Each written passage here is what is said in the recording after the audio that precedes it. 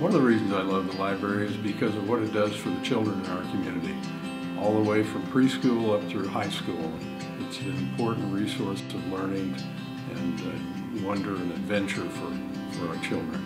I have used the library for many, many years, and I'm a strong believer in the library and what it provides, not just for me, but for the entire community. Libraries have been a part of my life for as long as I can remember. The impact that libraries have had just as I've grown and gone through school, and now that I'm a parent. When I first moved to Topeka, the first thing I did was come down to the library and get a library card because I was on a strict budget and I couldn't afford to buy all of the books that I wanted to read.